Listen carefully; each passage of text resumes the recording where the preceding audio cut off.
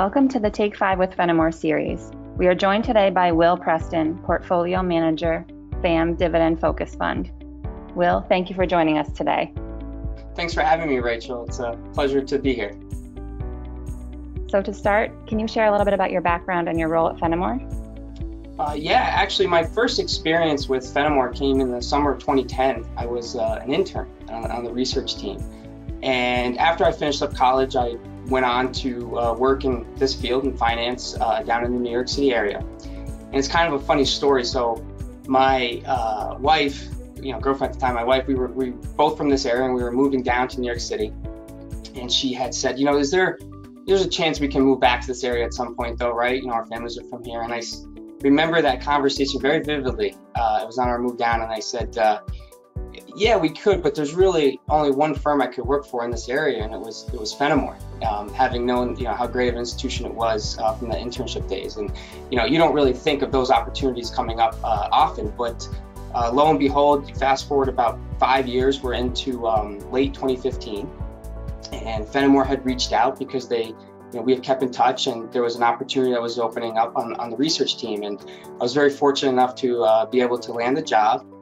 Moved back into the area, joined Fenimore in the beginning of 2016 as a research analyst, which is what we all are here on the research team, where we study businesses and try to pick good stocks. And more recently, in mid-2020, I was promoted to be the portfolio manager of the FAM dividend focus strategy. What do you see as the biggest misconception about investing held by investors? There's quite a few of them actually that I think we fight fairly frequently, but one that comes to top of mind is really just the timing of the market. And I say it from a perspective about, I often see people think, especially in this environment where we're near all-time highs, that it's just too late to get invested. And when you look at sort of the statistics of the market, the S&P typically operates about 7% of all days is the day it's hitting a new all-time high. And there was another point, a bank had a study there. They looked back over the last 33 years, so since 1988, and they looked at if you just picked on any given day over the last 33 years and just randomly invested in one of those days, how often would you make money 1 year later? How often would your investment be up? And it's 83% of the time. I mean, there's not many games where you can play and be right 83% of the time and come out as a winner. There's this whole idea about timing the market, and you're probably too late to get invested. But when you really look at it, I understand that the belief that stocks just tend to go up over time. It's not this scholarly insight, but it's a winning insight. What is the best advice you've ever received about investing?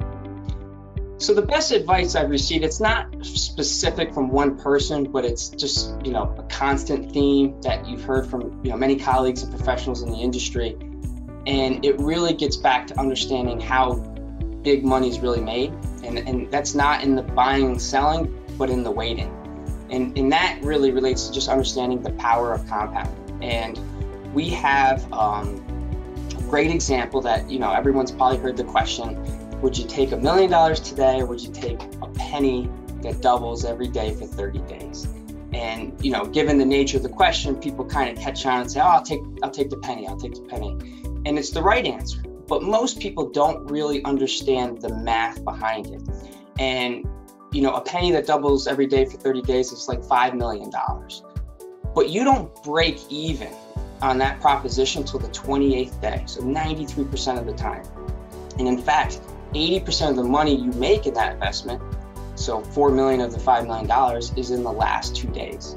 And so you really, when you take and break down the math behind that, you understand the nature of compounding and what type of returns you can generate if you can wait. And so understanding that's been incredibly important for my investment career. And you learn that if you're just focusing on positioning yourself to profit from short-term trends, you're just not going to have good long-term outcomes. What do you like most about working at Fenimore?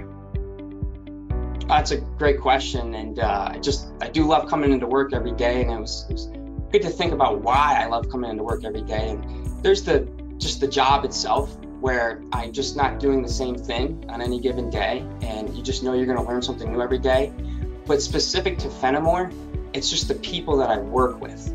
And so I come into, and I give you a good example, I come into work and the things that get me excited about talking about a business or a stock or profit margins or something. And I can go into the office next door to me and talk to one of my research colleagues and just say something that's on the top of my mind, and their eyes will light up and we'll have a 30-minute discussion on it. And it's that type of passion with my colleagues that really, really makes me enjoy working at Fenimore.